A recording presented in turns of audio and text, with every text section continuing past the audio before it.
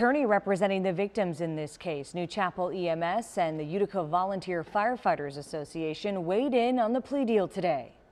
I think it was very vindicating to have that. I think this is a day that a lot of us here in Southern Indiana were looking forward to hearing. It's really a major step that we all need to begin starting to heal from all of the damage that's been done and start to maybe put this chapter of life behind us. As you heard, Noel used public funds from both departments to fund his lavish lifestyle. He took vacations and bought homes, cars, jewelry, and even a plane with taxpayer money. Attorney Coy Travis says it was a sense of relief to victims and the community to hear Noel stand in a courtroom and admit guilt today.